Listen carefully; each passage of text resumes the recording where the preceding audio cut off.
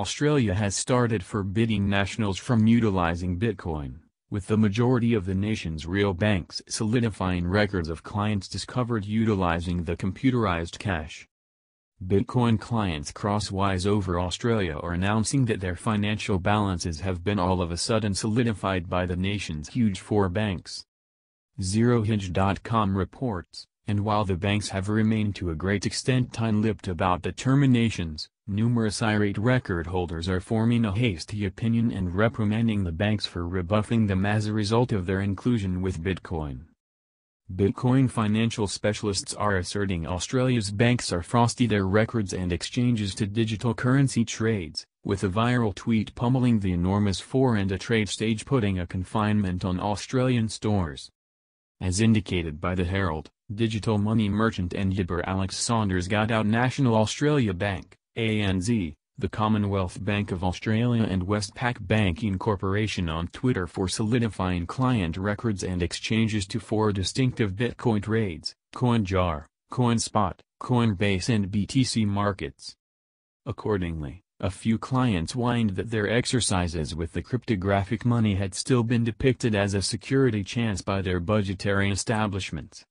While few out of every odd bank had expressed approaches administering their association with digital currencies, as indicated by the Morning Herald, Commonwealth Bank's June 2017 terms and conditions for CommBiz accounts particularly avoids this action, saying it can decline to process a universal cash exchange or a global money administration exchange in light of the fact that the goal account already has been associated with an extortion or an endeavored fake exchange or is a record used to encourage installments to bitcoins or comparative virtual money installment administrations. A Commonwealth Bank representative said it was open to advancement in elective monetary forms and installment frameworks. Be that as it may, we don't at present utilize or prescribe any current virtual monetary standards as we don't trust they have yet met a base standard of direction, dependability, and notoriety contrasted with different monetary standards that we offer to our clients. Our clients can communicate with these monetary standards as long as they follow our terms and conditions and all pertinent legitimate commitments, he said. One Twitter client, Michaela Jurek, who is referred to on Twitter as Bitcoin Babe, said she had business accounts shut by 30 banks and posted a photo of a letter from ANZ, saying it was shutting her records compelling January 30, 2018 as per its terms and conditions. The bank's sudden choice to close the records of advanced money financial specialists was not absolutely all of a sudden. CoinSpot said it was putting a transitory confinement on all types of odd stores that would stay set up until in any event the main 7-day stretch of 2018 because of issues with Australian banks.